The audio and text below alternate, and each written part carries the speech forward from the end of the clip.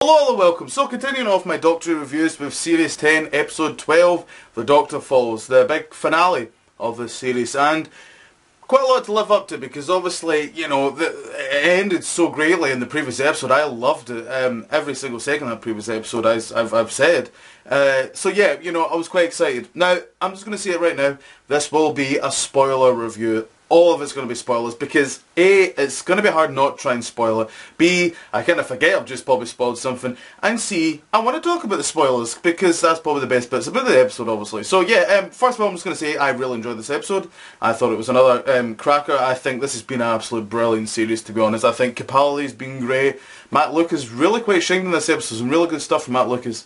Pearl Mackie, obviously what's kind of happened, she kind of got, you know, side glance, I guess, but I like the scene where she thought, and I kind of thought, alright, okay, she's kind of fine, I think, maybe now, but then it turns out, oh no, she is still, and when she gets to the mirror, I thought, it was really nicely done. But overall, yeah, I really liked, I want to actually kind of first obviously talk about John Simm's Master and Missy together. I thought they were beautiful together. Some of the stuff is really great when they're dancing together. I loved that they were flirting with each other. I thought that seemed very appropriate and felt very quite real, and I really quite imagined John Simm probably flirting with Missy.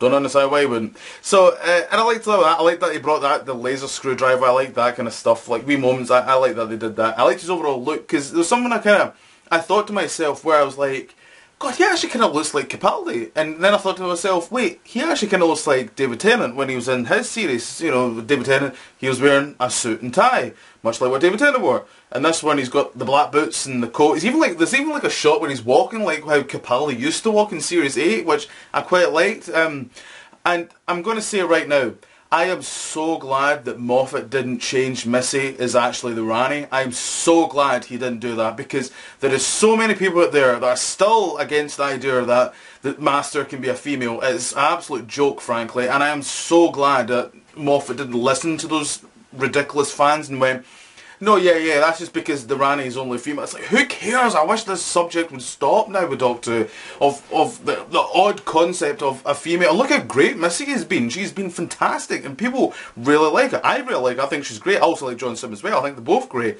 But together, they're even amazing. And I love that, and I'm glad that you didn't do that. I'm really quite glad. A little bit gutted we didn't actually see the Master's TARDIS. I was getting myself a little bit too pumped. I thought, oh, are we going to see it? Maybe it might appear in the Christmas special, I don't know, because it did kind of end. It didn't really kind of... I love that scene, them two together. And that is how I thought those two were going to go. They were actually going to end up killing each other.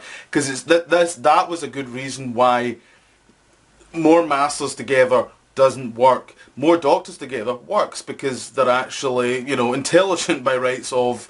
They wouldn't, you know, they're not evil. Where... more Masters together, no, they're not going to work well together at all, and it kind of showed that, and I thought that was great, really. How they done all that kind of that scene was really great for me. Still good we didn't see the TARDIS. Don't get me wrong, I would have minded seeing the Doctor's TARDIS, probably all in red because that's evil, isn't it? But yeah, they might maybe do something. I don't know, the Christmas special, possibly. I don't know. I would quite be into that maybe, but. Yeah, overall, I really, there's some really good stuff in here. I like the little kind of wee bits of the companions when they're kind of like, you know, saying Doctor, try and push the Doctor along, and, you know, obviously this is going to be a bit of a different regeneration where he doesn't want to, you know, regenerate, which is sometimes nice, you know, because obviously Matt was very much like, no, let's get it going, you know, that's, you know, should always, you know, appreciates who he is, but, you know, should keep on going forward. And so I guess it's more like on the Tennant side, where it's like he was very much like he doesn't want to kind of change and all that and go. So though I'm preferring the way they're doing it with Capaldi, where he doesn't want to change. Tennant always sounded like a whiny boy when he was like, I don't want to go, and he's greeting and all that. I was like, oh really, that's how you're actually, that's your last line, that's how you're going to end, really. But yeah, I'm liking some of the stuff. I was quite sad as well, like seeing him when he was with the stick and he's struggling to walk. I was like, oh god, I'm not going to last long in this episode, am I? But, you know, overall I really enjoyed it. The Cybermen are... There's a big problem I had with the Cybermen. It didn't make sense to me, because... Right, you had the old Mondasian Cybermen, and they were great. I loved everything about them. And then suddenly you had the new ones in, the latest ones.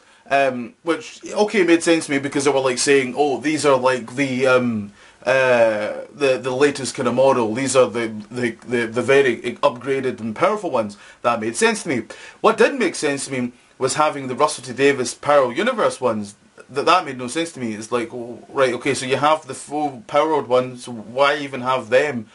They seemed quite useless, really useless. Christ, out of all of them, they were just like standing about getting exploded every couple of seconds. So I don't know how I felt about that. Really, I was a bit like, that really was just fan service there, really. But you know, overall, I thought it was a great finale.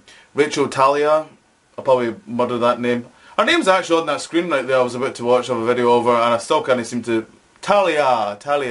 There we go. Rachel Talia.